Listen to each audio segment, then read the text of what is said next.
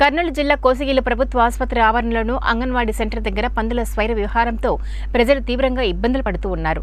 బస్టాండ్లోనూ ఇటు కాలనీల్లోనూ పందులు పెంచే నిర్వాహకులు ఇష్టారాజ్యంగా వదిలేయడంతో ఎక్కడ పడితే అక్కడ పందులు దర్శనమిస్తున్నాయి.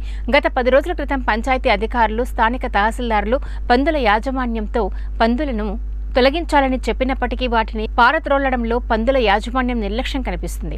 ఓవైపు కరోనా వైరస్ వ్యాధిని అరికట్టేందుకు పరిసరాల పరిశుభ్రతతో పాటు పందుల పెడదను కట్టడి చేయాలని జిల్లా యంత్రాంగం చెబుతున్నప్పటికీ పంచాయతీ అధికారులు నిర్లక్ష్యం చేస్తూ ఉండటంతో అధికారులు పందుల యాజమాన్యంతో బేరం కుదుర్చుకున్నట్లు విమర్శలు వెల్లువెత్తుతున్నాయని గ్రామస్తులు వాపోయారు.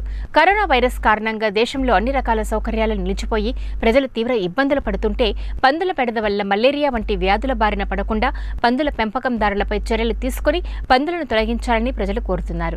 ఈ విషయంపై అధికారులను వివరణ కోరగా పందుల యాజమాన్యంతో మాట్లాడామని, వాటి పరిష్కారానికి చర్యలు తీసుకుంటామని, ఈ విషయంపై ఎమ్మెల్యే బాలనాగిరెడ్డి కూడా సీరియస్ గా ఉన్నారని, 2 రోజుల్లో పందులను ఊరికి దూరంగా తరలిస్తామని తెలియజేశారు.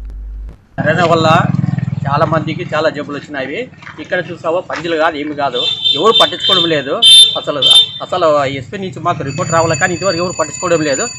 దయచేసి మాకు అందరూ ఆరోగ్యాలు కాపాడాలి మేము కోరుతున్నాం, ప్రభుత్వం కోరుతున్నాము. పక్కనే అంగన్వాడీ పడింది, పిల్లలు వస్తారు, వాళ్ళు చదువుకుంటూ ఇక్కడనే భోజనం చేస్తారు. అసలు దీన్ని ఎవరు పట్టించుకోవడం, అసలు మున్సిపాలిటీ కూడా అసలు పట్టించుకోవడం లేదు. మీరు చర్య తీసుకోవాలా, ప్రజలంతా ఆరోగ్యంగా ఉండాలా. ఇంతవరకే మాకు ఈ ప్రతి వ్యాధి సోకుతుంది ఇక్కడ.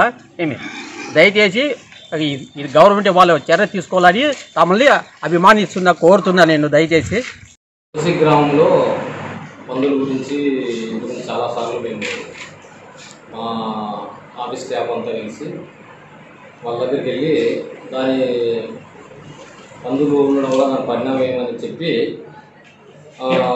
వాళ్ళకి చాలా సీరియస్గా కూడా చెప్పడం అయింది. తర్వాత 2-3 వాహనాల్లో కూడా తరలించడం అయినది. కానీ ఇంకా అంత తరలించగా ఇంకా ఉన్నాయి ఊళ్ళో, మేము కూడా చూడడం అయినది. ఎమ్మెల్యే గారితో కూడా మాట్లాడి వాళ్ళతో మాట్లాడించడం జరిగింది. వాళ్ళు కూడా ఆయనకి హామీ ఇచ్చారు, 3-4 రోజుల్లో మేము ఏం లేకుండా చేస్తామయ్యా అని కూడా ఎమ్మెల్యే గారితో చెప్పడం అయింది. కానీ ఇంకా అట్లే ఉన్నాయి. కానీ మేము నోటీసులు కూడా ఒక 2-3 రోజుల క్రితం ఇచ్చినాము.